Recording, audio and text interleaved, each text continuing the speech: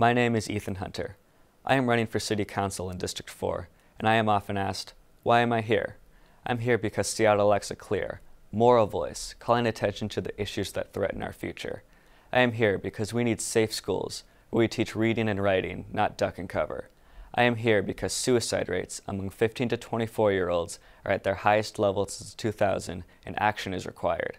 I am here to speak for our most vulnerable so they have access to services that have been stripped away.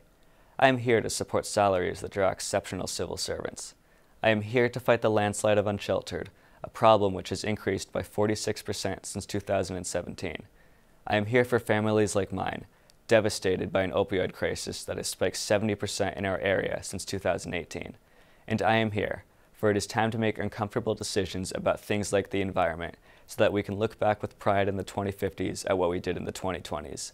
So when those running the city and for council want the issues to be places and things instead of people, it is up to us to stand up, speak up, and say, this is not right. That is why I am here.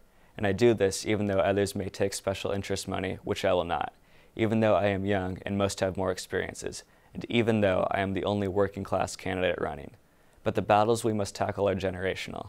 The battles we must tackle will not be solved easily or in a few years, but we are in the battle of our lives. And because of that, it is time for the next generation to take the helm in Seattle, as is happening nationwide.